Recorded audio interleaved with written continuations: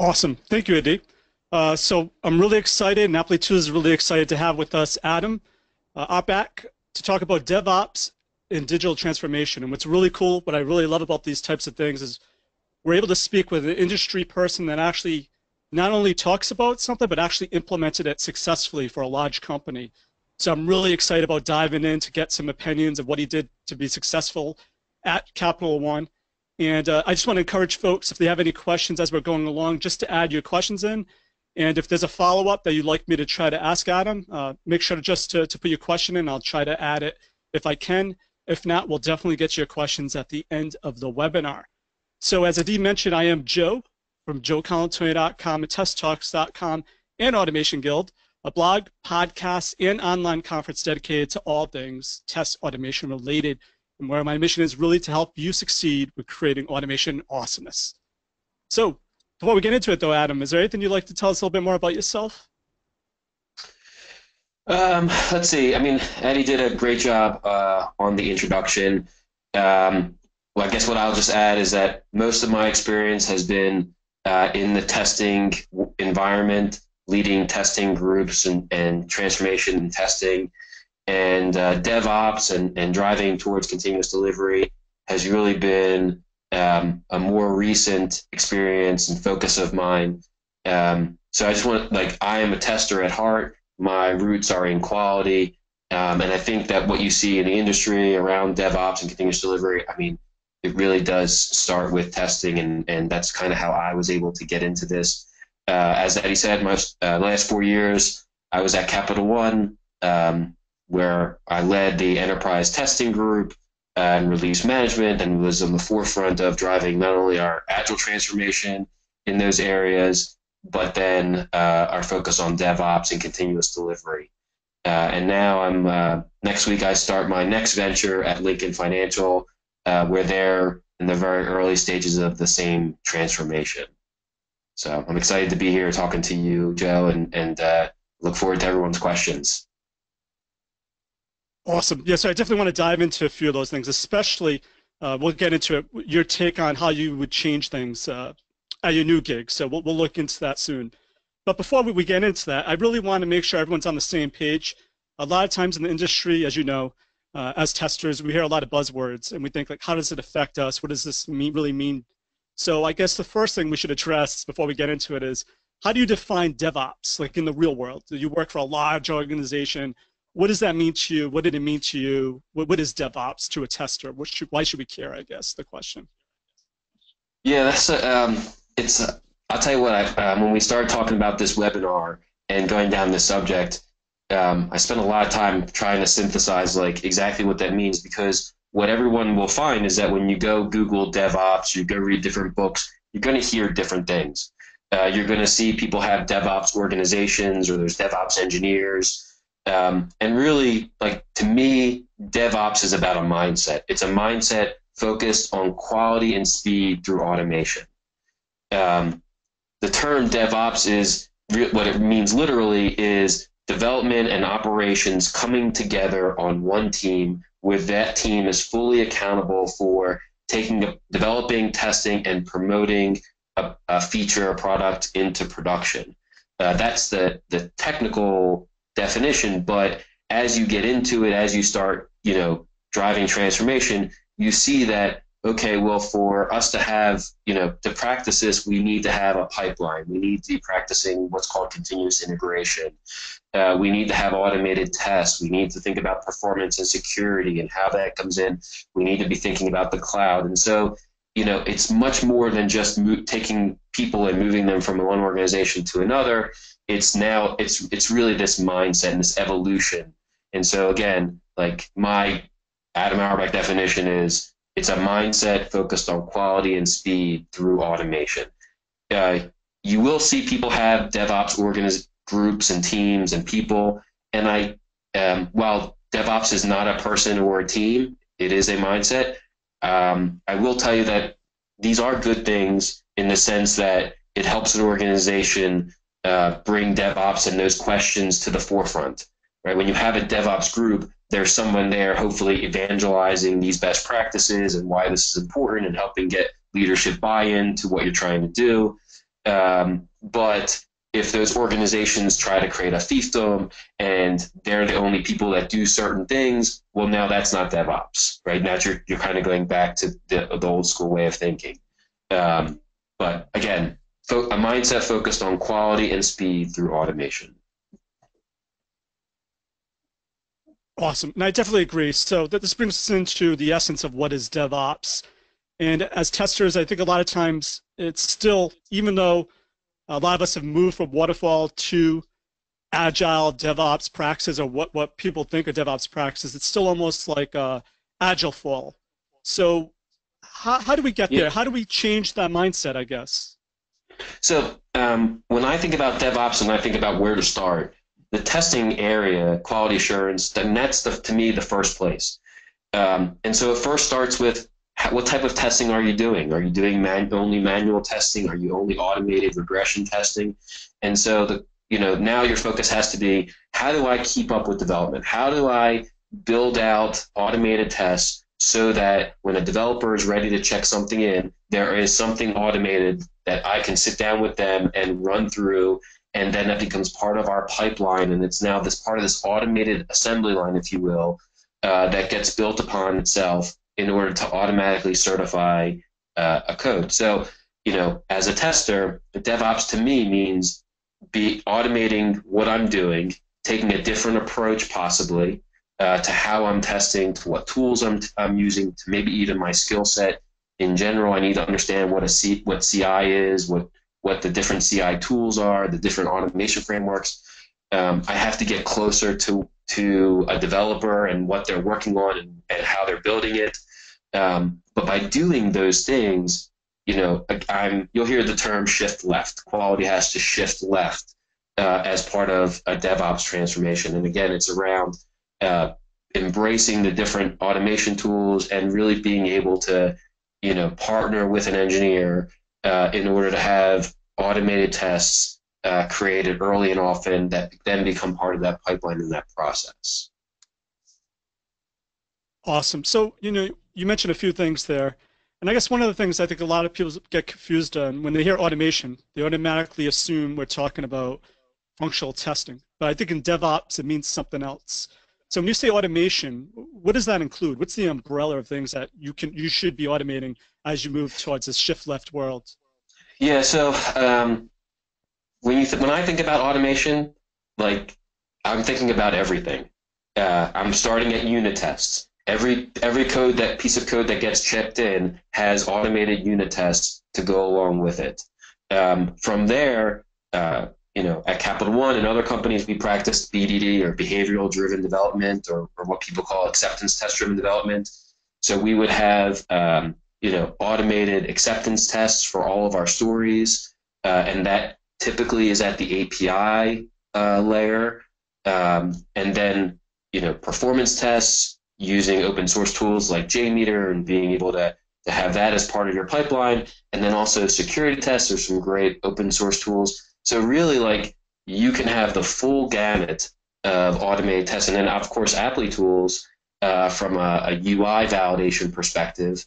You add that to the mix. So really, like, to me, test automation is not just automating regression tests or automating just what I call functional tests or end-to-end tests. It's really like decomposing the application into those components, being able to hit all of them, and looking at everything that we would do to certify and getting that automated. Because again, like, if we're talking about speed and quality, if I just have performance tests at the very end, and that's my pipeline, most likely it's going to take a long time to run. I'm going to find stuff, and it's going to be too late to fix. And so I need to be able to shift that left and be able to have indications of performance early on in that process. And so the same thing with security. And so, like, you're really looking at automating that core functionality in order to certify your features. Now, I'm not telling you have to automate everything. You still want to do ad hoc testing. There's still some level of things that make sense not to automate. But everything that you need to allow something to move to production should be automated. No, I think that's a great point. I know at my company, the thing that we trip up on a lot is the builds aren't automated. So if you can't even automate a build, I mean, how far are you going to get with DevOps? So it really is, I think, like you said, it's a mindset where everyone should be involved in it from the beginning. So developers, I think, should be thinking of how can I make this more automatable, even if it's not from a functional point, but can I make this build automatable? Because if I can't, then you won't be able to really get the benefit, I think, that you touched on already. So, two things there. Number one, DevOps is coming together of people breaking down silos. So what you just said there is so critical. As a tester, I need to be able to work with my engineer. They need to write automatable code, right? We can't have, if you're building out a website and the tags or the properties aren't correct or they have sloppy HTML, like writing automated tests is going to be very difficult. And so there is accountability on everybody on the team that the automated tests have to pass. In fact, like it really should be part of your definition of done. If you're practicing Agile and it's in your story, having working automated tests need to be part of that acceptance criteria, and that has to be everybody's goal. We had great success stories where an automated test breaks and a developer is going in to fix the automated test, right? I mean, it doesn't have to be like only a tester, only NG. Like everybody is accountable. The other thing that you said too, by focusing on testing is usually a long pole here because a lot of times if we look at think about the testing pyramid, I guarantee most people will have a lot of UI tests in the top there, and that's what they're focusing on. And so when you talk about focusing on testing, you're talking about changing that pyramid, changing their focus from doing everything from the UI to being more around the APIs, to more in the unit testing. And so like there is a mindset change of how, and that does take a little bit longer, but you do need to have the version control system. You do need to have, the ability to kick off the builds automatically to be able to then run your different unit and acceptance tests, and then perhaps build out your environment and then run the next set of tests and so forth and so on. But like for us, starting with testing, it just made a lot of sense and gave a lot of people experience using those tools so that as we needed more people who had that knowledge, it opened up even more doors for them. Awesome. So what I keep hearing you almost say is that it's a culture thing. And so I guess the next question I have is a lot of times when we work for big companies, you think, oh, this only would work in a little company. So how big of an effort was it that you actually implemented at Capital One? I mean, and how were you able actually to make that digital transformation to change that culture from rather than, this is just a check mark on my DOD to, hey, this is just how we develop software? So Capital One had over 1,000 Agile teams. Wow. So you're talking about a fairly large organization. Now, granted, there are places in Capital One or in any company that are more advanced, more, they're building, greenfield applications. And so definitely starting in those areas is easier, right? There is no, if there's no legacy product, no third party to deal with, like if you're building something from scratch, and if it's, something for the web or a mobile platform, like that is an easier place to start. There are more Java-based tools available for people. And so you definitely can start there. But I will tell you that all of this has applications in every aspect of development, regardless of Agile, Waterfall, mainframe, Java, .NET. All these principles can apply. While you might not everybody might not deploy multiple times a day, they will get faster, you will have higher quality, you will become more efficient, and that's something that everybody can buy into. I will tell you, I do get asked a lot around, like, well, how do you drive this change? How do I've been talking about this, but I can't really get buy-in. And so the big thing that we talk about is getting somebody in leadership to say okay to an experiment. And that's what we had done. We found two platforms, different lines of business, and we said, hey, went to the leadership team, we talked about DevOps and why it was important, and they all nodded their head and said, yep, sounds really great. And we got two leaders to say, yep, we will sponsor experiments in our space. And so we worked with those teams, we got their pipelines built out, helped them with their test automation and getting to the cloud. and then we're able to go back in front of leadership and show them how these experiments were successful in different areas and why, and then got them to say, yes, let's do this more broadly. And then we did more experiments in each of their areas and kept coming back to them to show them progress or lack thereof. And then we did other things like have community events like open spaces and conferences. And what that does is it builds this like top down, bottom up momentum where leadership is bought in and they get it, and they're accountable for driving it. But then the people on the ground who are doing the work are getting rewarded. They're getting recognized as being a leader. And like change just happens really quickly. And within like 6 to 12 months, like you just see this tidal wave of change where all of a sudden everyone's got a pipeline and everyone's got automated tests. And you know, we used to release 500 times a month. We're now doubling and tripling that, you know, based on just a handful of applications doing continuous delivery. I mean, it's just happens really quickly, but you have to have both.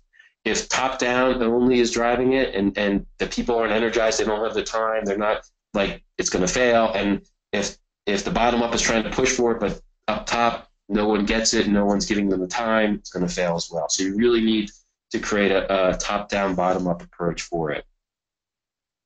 No, I think that's a great point. You know, it is this tricky balance, but you really do need both. Because either way, if it comes from top down, then it just becomes a process. And if it comes from the bottom up, then you're not going to get the support that you need to actually do it. So I think there's some great points you have there, Adam. I guess the next question. Go ahead.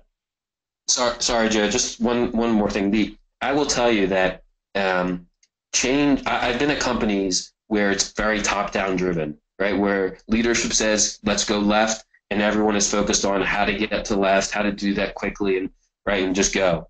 But then I've been at other organizations where leadership says left, and then everyone down below says, well, do we really want to go left? And is left right? And how does that? And I will tell you that. And then when they say, well, no, instead of going left, we should actually go right, and then leadership buys it. Like, change happens much quicker there than when it's just top down driven, because everybody's bought in. Because even though leadership had a direction, people are energized because they feel like they had a voice. They, you know, understand why they're doing it. They're getting rewarded for that. And change happens much quicker. Even though it sounds maybe counterintuitive, it happens much quicker because people are bought in and feel like they're a part of it versus like, I'm just focusing on execution and I'm just going that way. Absolutely. And I like how you said start small. So if you have a small team that does it for like a spike on a sprint, and they could see, hey, this actually saves me time. I'm able to release the software quicker, faster. That once people see the benefits, then it's almost like a wildfire. It would catch on over time, I would think. I don't know. Was that your experience when you actually started implementing at Capital One? For some cases, yes. Other times, it's not that easy. And why you have to do a lot of experiments is because, like, what we saw is that in one line of business, we would say, hey, here's an experiment and look at the success. But another line of business would say, well, we're different. We use COTS products. You know, they're them, we're us. I don't believe you. And so you have to do it in their terms in order to show them that, yeah, it does work. The other thing, too, which is a great tool, is value stream analysis. So we would sit down with teams and ask them, let's talk through how do you take business intent and get it to production? And just walking through that process with them and whiteboarding it out, and documenting, you know, now that conversation itself can be 4 hours or so. But what you get to is like, here's an 8-person team, but we have 1 person dedicated to builds and 1 for deployments. And hey, we're doing automation, but it's regression, it's after the fact, and that's 1 dedicated person. And oh, by the way, we have a 30% defect leakage rate, so we have a ton of rework. And so what you get to is, hey, this 8-person team is doing 4 people worth of work, and they're deploying once a month. And you can show leadership and the business, hey, if you had automated builds and deployments, if you had test automation, you make these investments, you could double the productivity of this group. And so value stream analysis became a very powerful way of putting it in terms that the business and that those tech leaders could understand, because we did it for them. That was probably the biggest selling tool that we had to get people to say, okay, like, let's do this. And it always sounds like some of the simplest things are the hardest. So you mentioned value stream analysis or BDD.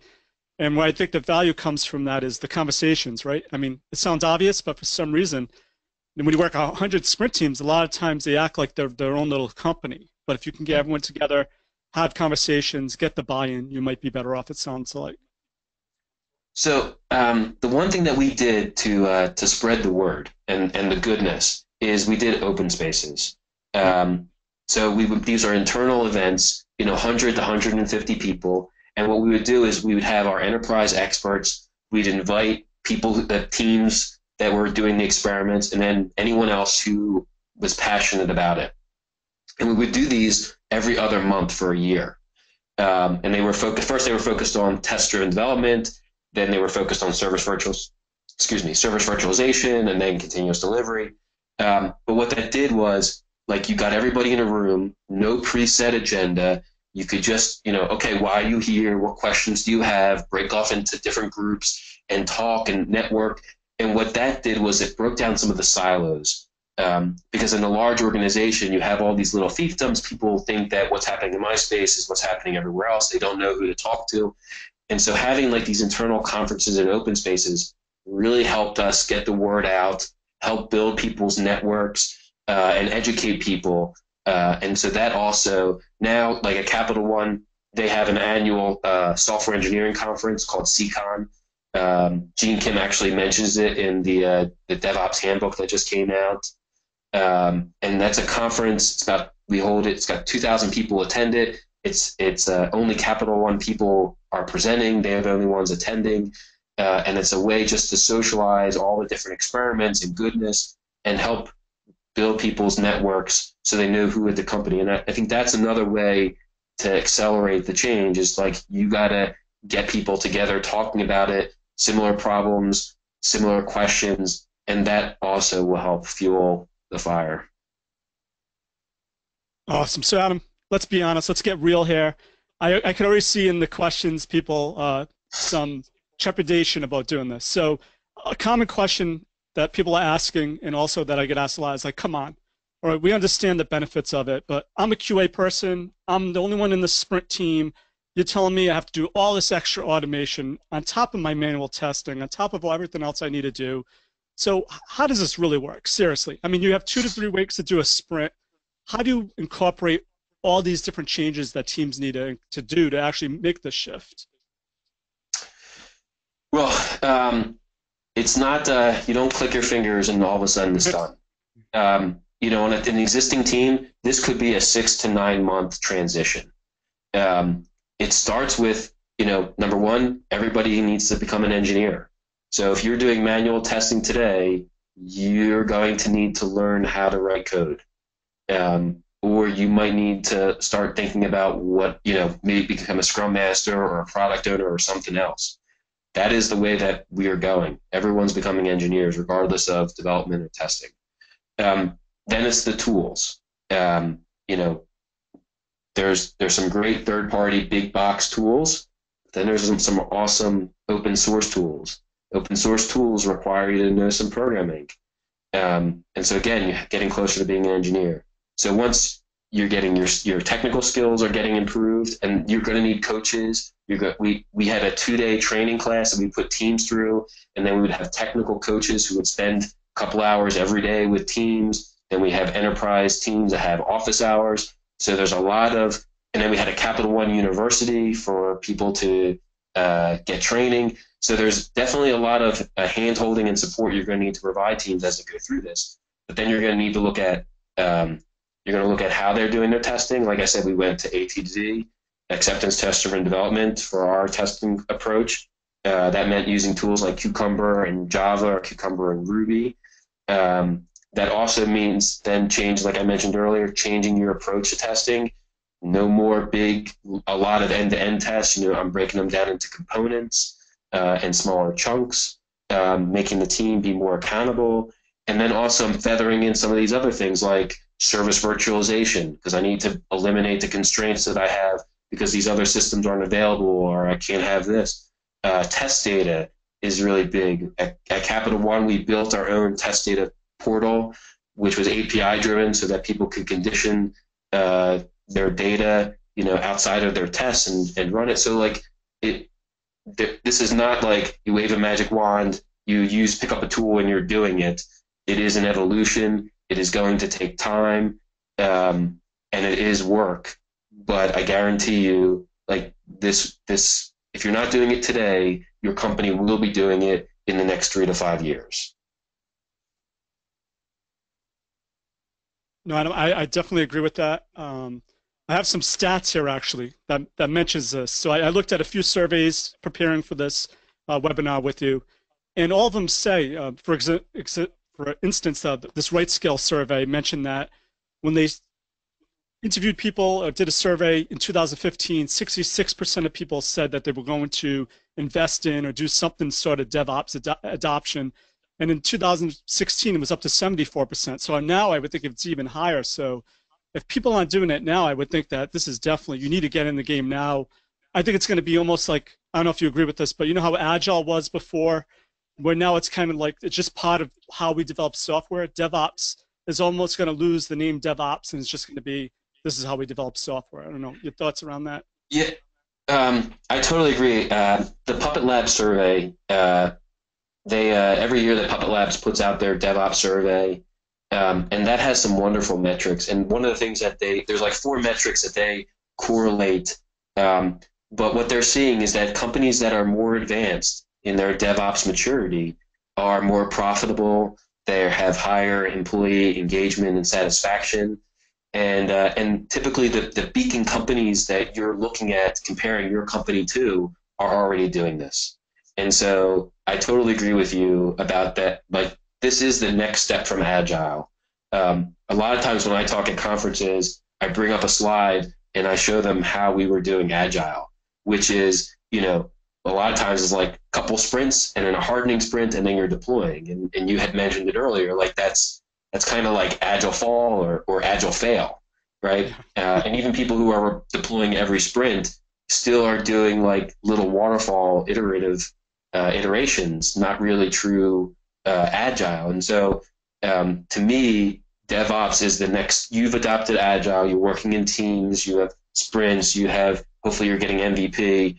Like, DevOps is the next maturity. You want to be able to actually put stuff in your customers' hands, do A/B testing, be able to incorporate their fast feedback. Like, you need DevOps. You don't have to do DevOps and be Agile, but for you to maximize your Agile experience, it is the next step in that journey. Awesome. And I think a lot of times people just focus on the fast piece of it, but really it's all about quality. And I think as testers, that's something we take very seriously. So for people, and a lot of times I have a manual tester, I'm just a manual tester. It almost sounds like this is actually the environment where a manual tester or a tester will flourish. They almost get elevated. I said this before, it almost like they become a shepherd of all these groups to say, okay, quality now is number one, and it's not just my responsibility, it's the whole team's responsibility. And it's up to them really to get the whole organization on board and to really drive this digital transformation. What have you seen in your experience to drive the digital transformation? Is this the type of, how does it usually bubble up from a tester or a QA person that then rallies the team around them, or? Well, I will tell you that like, this is a golden opportunity for quality professionals. Right. What I've seen is the people that were focused on automation, on performance, like, they were able to build out tools and frameworks to enable feature teams and then elevate their own skills to be more around performance engineering, or, how do we Dockerize all of our test environments and do other things? Like, there's so much here that that quality people can be able to take on. I mean, it's really like, it is a pivotal point for us as a community in our careers. As a QA person on a team, the whole team owns quality. What does that mean? How do I take business intent as a story and help my developers and product owner understand like acceptance for that? How do I, write the right level of tests in order to certify this? How does everybody understand what dependencies we have and possibly what we need to do? Like, there is so much here Like if you're a manual tester, where you want to focus on. Do you want to get more technical and hands-on? Do you want to be more aligned to, like, there are a ton of opportunities. And what I will tell you is, what we had seen is, those that are doing DevOps and eventually continuous delivery deploy up to like 12 times more frequent than someone who's not. And the rate of production defects is like so minimal compared to those who aren't. Literally over a 6-month period, we had 2 production issues with teams practicing continuous delivery, and there were much, much more for those not doing it. So when you talk about a play on quality, I mean, this is it. Because again, like I like to talk about the Toyota and-on cord, where TQM talks about like stopping the assembly line at any point to tell someone it doesn't work and you fix it. Like that's what we're doing here. Instead of being a third-class citizen, instead of having to wait until something's perfect for you to test it, and then having to have everything the pristine when you're doing your testing or it doesn't work, like, no, we're going to get in there early and often, and when it's broken, someone's going to fix it. I'm not going to need to log a defect because I'm working closely with a developer. The quality just skyrockets, and this is a wonderful opportunity for us to learn about these tools, to learn about this practice, and embrace it, and become experts and evangelists for the teams and those that are practicing. Awesome. Yeah, I definitely agree. So, like I said, I've seen people in the chat already saying I'm a manual tester. What do I have to do? I think I would really embrace DevOps if you haven't already. Learn the language, the terminology, the tools, and really get involved within your organizations, and they'll see you as an asset. So I wouldn't worry about losing a job. I don't think QA people are ever going away. And so I would take this as an opportunity, not as a way that you think you're going to be replaced by automation. Just encouragement for people out there that think that. Well, here's what I'll tell you. I mean, I've had hundreds of QA people reporting to me. This is an opportunity. Don't get scared. Embrace it. Go read Gene Kim's The Phoenix Project.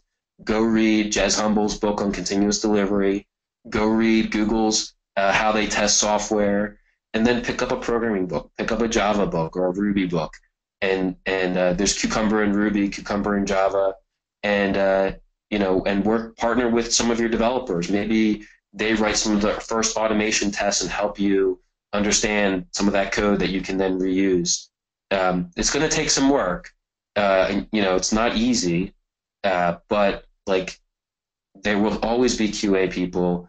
It's just that now the technical skills are becoming more in the forefront. But you're not writing a program.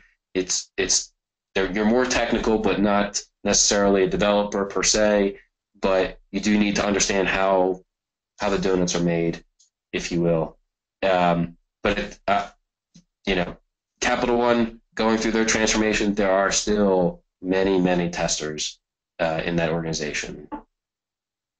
Very cool. And so, Adam, I know a lot of times when we talk about testing automation, once again, I know you touched upon it, but when someone's really doing DevOps or doing more automation, it still comes back to the question, are you more prescriptive? Were you prescriptive at Capital One when you said all teams shall do it this way? For example, I'm getting some questions in the chat. For example, who does unit testing? Does the developers actually help with the UI automation? What was the breakdown of your sprint teams of how they divvied up the work in regards to testing and automation?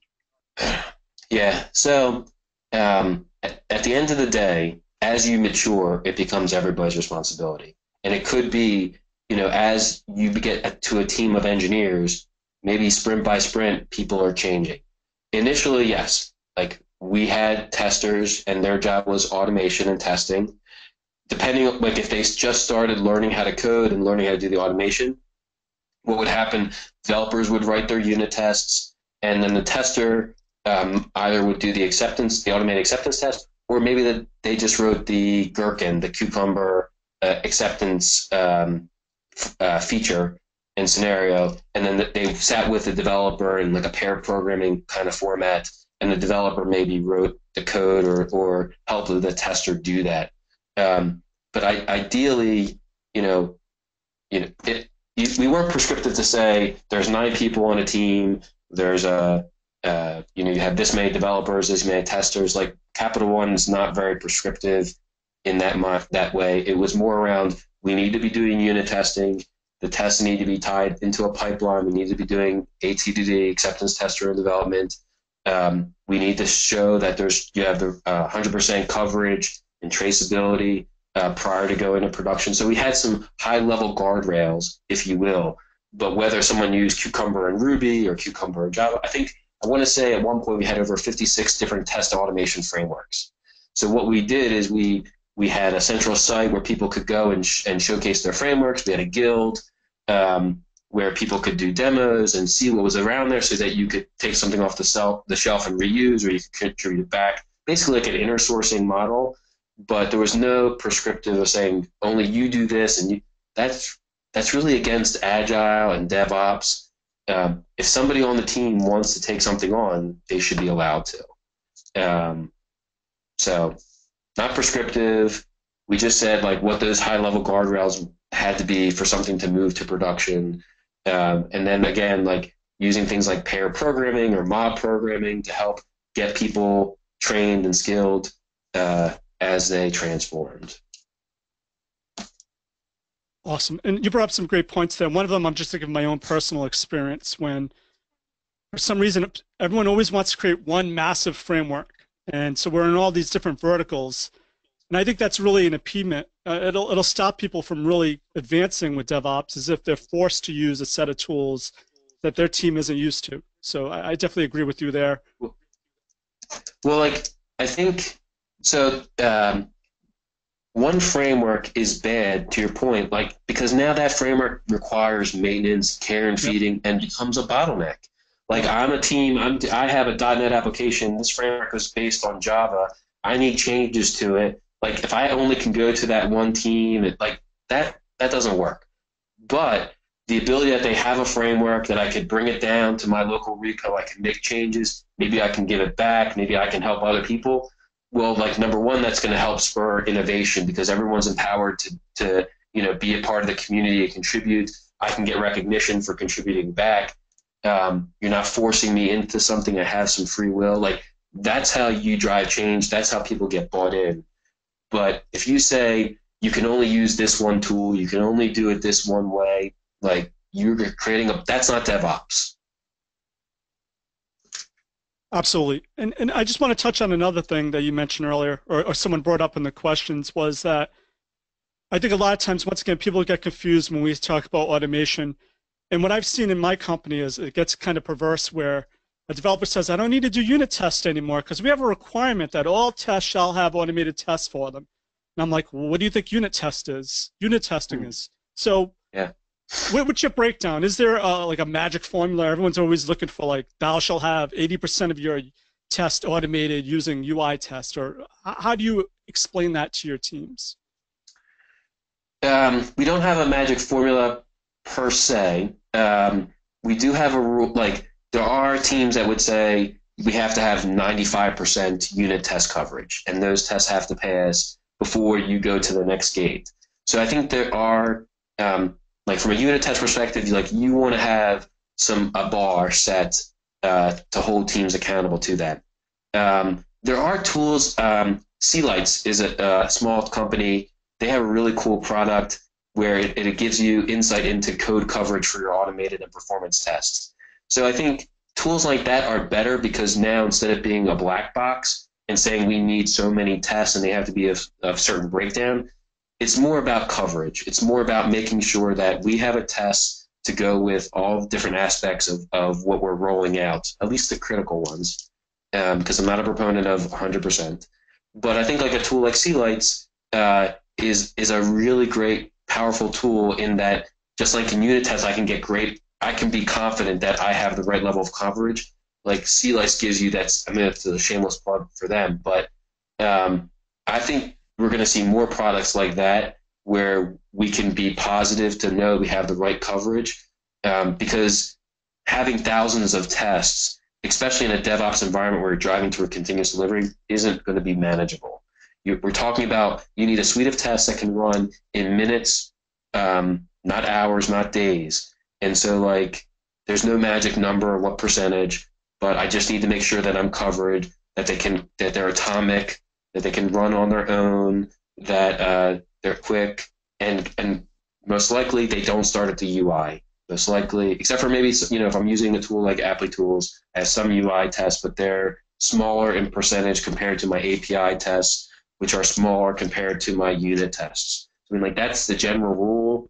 If you look at Martin Fowler's testing pyramid, Waiter has a testing pyramid similar. I mean, like that's the ratio, and that's part of what has to change, being able to do it at the component level versus the UI. But I think I answered your question. Yeah, absolutely. So Adam, we didn't rehearse this, but I'd like to also mention C-Lights. I interviewed the co-founder. So check that out at testtalks.com. You'll get a good interview that goes more into detail. So talking about tools like C-Lights, you did mention Applitools just briefly. This is a webinar hosted by Applitools. It's actually a product I use and love. So I'm just wondering, is this a tool you actually use to help you with your efforts going towards DevOps? And if so, how did it help you get better coverage? Yeah, so when you go through this journey and you think about that, we're trying to create an automated assembly line where a developer does a pull request to check in their code, and then that pull request becomes part of a pipeline, unit tests are run, and then based on the success of that, a testing environment gets stood up, your acceptance tests run some level of performance and security, so forth and so on, right? So like I'm building this automated assembly line that's going to automatically take something and then certify it to go to production. What we saw was that the one thing that slowed this down is the UI. The UI changes a lot. The UI is very flaky. There's some tools like Sauce Labs and Browser Stack, which can be great tools to help run one automated test against different browsers and configurations. So that definitely helps speed it up. But every time an element moves or changes or whatever, like you might have a failed test. And so what ends up happening is that some of that stuff we end up leaving off from an automation perspective and just do it manually, because you can do it much quicker and all these other things are running, so you have some time. And I think for us and like the use of Applitools, like we now have hope that those critical transactions that need to be validated from the UI, Applitools can fill that void, so that the amount of manual testing we do is really left down to like ad hoc testing. And so that's where we see the adoption picking up from Applitools perspective. Awesome. And I've also spoken to a few people on Test Talks that actually use Applitools to help them just do a quick smoke test to make sure when they do a build that the build is correct, that all the information's there. So it's really helpful. And in the comments, Adam, a lot of people are asking, you mentioned tools like Applitools, C-Lights, and Cucumber a few times. Can you give us a quick set of other tools that you think are essential for DevOps that you've used? So I'm a big proponent of open source tools.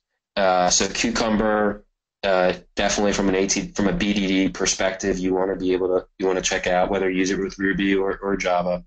The next thing is so that's from a functional acceptance automation perspective. For performance, JMeter.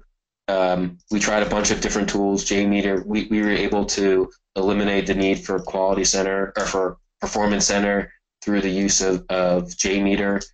So JMeter for performance. There's tools like Arachne for dynamic security testing. The other thing I would throw out there is service virtualization. We all have constraints. We all have third parties we're constrained by. We have internal teams that we're waiting for stuff. We have test data constraints. Service virtualization is critical. I didn't know about it 5 years ago. I didn't understand I thought it was like just talking about stubs, okay, whatever. You can't do continuous delivery without service virtualization.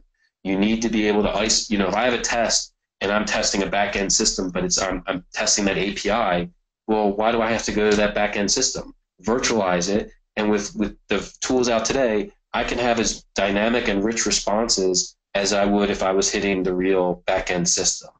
You also might have limitations, like maybe you post a payment on something. Well, now that account's dead and you can't use it. Well, maybe I'm using service virtualization in some of my other environments, to get that early feedback, and then I go to the real one later on. So there's some great open source service virtualization tools. There's Montebank by ThoughtWorks, which is a great tool, and Capital One actually contributes to Montebank. There's Hoverfly, and then obviously there's the big vendors like Parasoft, which is a great tool as well. And then test data. Test data is a tricky one. We built something homegrown for test data. It seems to be a big opportunity in the industry. Service virtualization can help minimize some of that, but you might have to build something on your own for conditioning your data, because when you look at your automated tests, a lot of what you're doing is setting up a scenario. So how do you build something out to do that quickly so it doesn't have to be part of your test? Let's see. The other thing maybe is Docker and containers. When you talk about test environments, being able to have a test environment that's on the shelf that you can stand up quickly, has all your dependencies in that environment that you can run your tests. We created a suite of Docker containers that we could then plug into pipelines to be able to run our different test environments. We used Docker with JMeter in order to spin up all of our load generators. Like there's things like that you can do. So obviously understanding Docker and probably like the CI tool stack like Jenkins or Circle CI or drones, like you're going to need to know those as well. That's a lot. I can't believe how fast time went by, Adam. There's so many things I wanted to touch on that I couldn't get to, like security testing, performance testing. I just want to second your point about test data. What makes a lot of times, in my experience, flaky tests, not only the weight elements that people use or the weight resources that they use, but also test data usually is kind of wonky. But I really wanted to get into some questions. But before we get into the questions, I know you're making a changeover.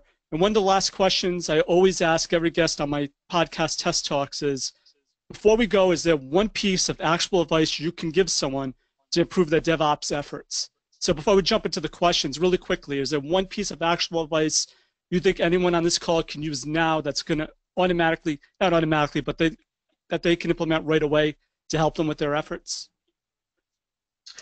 I think that the biggest thing is just have that mindset of eliminate your constraints. So look around you, what is slowing you down, and what's in your control to eliminate that constraint, whether it's service virtualization or spending time on automation or whatever it is. But I think look at what you're constrained, what slows you down, and find ways to eliminate that, and then move on to the next thing. Awesome. Great advice. Definitely agree. So I'm just going to jump into the comments now, into the questions. So we have a question from Solomon. I'm terrible with names, so I apologize. I'm not going to mention the last names because I'll botch them. So this is a question you'll get asked, I'm sure, often is, would it be called DevOps if I'm using Jenkins, Git, and adding unit tests, performance tests, security tests, and pip? I would say yes, but what are your thoughts on that? Yeah, I mean again, DevOps is a mindset. So what you're doing with those tools is you're building out continuous integration, which is great, so that every check-in has that pipeline to use Jenkins and then run those tests. I think, DevOps and having that DevOps mindset is going to hopefully get you to continuous delivery. And that's the goal. How do you use those tools to create that automated assembly line and eliminate the need to have someone a dedicated resource to have to move something to production or support it, that you have in essence this automated character that's able to certify and promote your code. That's your goal. That's what DevOps will allow you, and those are the right tools to be using. Awesome. So we have another question from Deepika V. And I guess this is more of a question towards environments that you must have dealt with. So should tests be automated in QA or dev environments? Both. I think you mentioned it perfectly, right? Like in my dev environment, I'm going to run my unit tests. I'm going to run like some level of smoke tests. And then once I have confidence that things are working, I'm going to go to another environment. Maybe in this test environment, everything is stubbed out, and I'm running my smoke test, and then I'm running my acceptance test and some level of performance. And then if that works, I go to an integrated environment where now I'm hitting more of my back ends. Maybe I'm not running all those same tests over again. Maybe I'm running a subset, but that's what you're going to end up doing. You're going to create like a series of tests that build upon each other with a specific purpose. And yes, you absolutely want to be running tests in development. Definitely. Not its own, but you're going to build. Yep, absolutely. Run them everywhere. So that comes back to test data management. I've seen teams that struggle with that, and that's why they only run it in one environment. So that might be something that is impeding them from doing that. So we have another question. Sorry, go ahead. I was going to say, like, service virtualization. Yep. Like, you can stub that stuff out to make sure that the same test is able to run in all those environments, regardless of what constraints you have. Absolutely. So we have another question from Peter. And Peter asks, so making people capable of doing several jobs within several platforms is going to take a lot of hours. So how do you measure the improvement that this practice brings? How do you justify all this, depending on what people are doing and what the output is? That can be very tricky.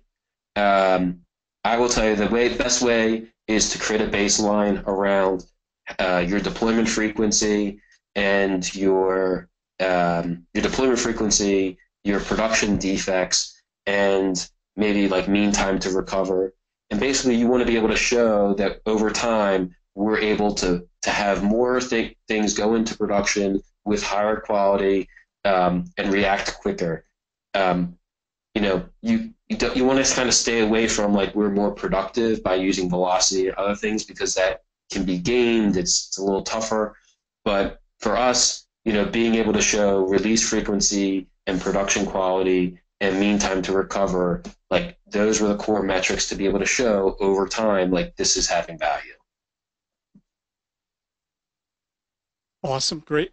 Nahid Patel asks, we talked about virtualization a few times already, and if someone's doing end-to-end testing, how can they're asking, how do we do virtualization for back-end parts while doing automated tests? So I think if this is a database that's feeding an application, how do you virtualize that? Everything can be virtualized. The front end can be virtualized. The back end can be virtualized. Now, what I would ask you is like, you are going to want to run end-to-end tests. However, how many do you have today? How long do they take to run? Are they all your critical transactions? And where service virtualization would help you is I can take those end-to-end tests, I can virtualize my back end, and I can run that in development or integration. I can run a not integration, but system.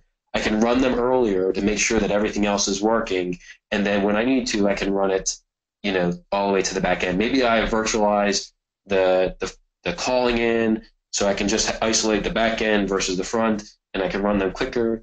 You really need to look at all of your end-to-end tests and question, do I need to have all of these? Can I simplify them? Because those tests, they're large, they take a lot to maintain, they're slow. So I'm not telling you not to do them. I'm just telling, like, service virtualization can help you break them up so that you have less of them, but you're still doing that, testing them in components earlier on. Awesome. What I like about being able to look through these questions is that I get to choose ones that are like my pet peeves.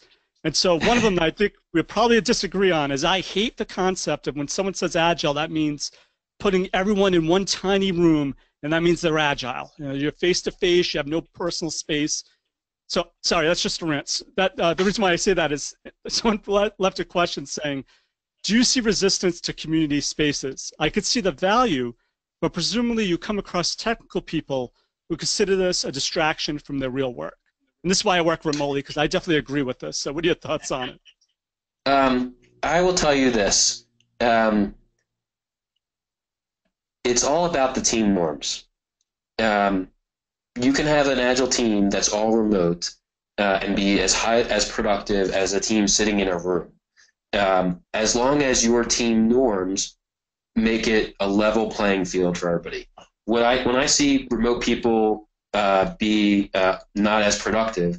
It's because the other people on the team are sitting together and they don't maybe the bridge line isn't set up right away. They don't have the tools in place. Like the way that team is operating, they treat that remote person like a third class citizen.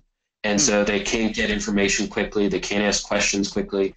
But a team that treats everybody the same, like even if some people are in the same location, others are remote, but all your calls, all your meetings are only calls, or only on Skype or video, and you always have a Slack channel or communication, like you've done things so that this is how we communicate, they will be just as successful. Offshore and onshore in one team, I'm not a fan of that. I think like everybody should be in the same time zone so that you can all communicate in real time, whether they're sitting together or they're virtual. It can be either, as long as, like I said, those norms are the same for everybody. So. Yeah, I agree. I mean, communication, once again, communication is the key here. So if you're able to have teams communicate, if they're all remote, then that's what you want. I've seen teams that are all local and they don't communicate. So really the goal is not to get everyone co-located. The goal is to get everyone communicating. And that's what I think the key is. Absolutely. All right. So Adam, we're getting really close here. Take a few more questions. One of them is from Enrico. Enrico is asking, can you give us like one example of if someone is coming from a waterfall to an agile DevOps world, what would be the place that you would start? What's the lowest hanging fruit that you could achieve to actually implement something to show here's some value that we got out of DevOps? To me, it's the automated testing. Okay. I think it's starting with that. Start there. Focus on your test automation. How do you try to keep up with development, and how do you put them into a CI tool like Jenkins? Start there. You can then feather in the build and deployment, and then pile on after that. But start. The low-hanging fruit really is the manual testing, the testing efforts itself. Awesome. And Adam, I think actually that's all we have for today. It was really great speaking with you. Thank you so much for all your insights. There's a lot of other questions here. I'm sure Apply Tools will address them, or they actually might make great blog posts for me. So thank you for these questions. And I'm sure Adam, we'll be speaking again later. But thank you so much for your time, and thank you Apply Tools for setting this up. I think this is a growing area that everyone's going to need to learn if they're in testing. And thank you, Adam, once again for sharing all your insights in this. Thank you. Thank you, Apply Tools.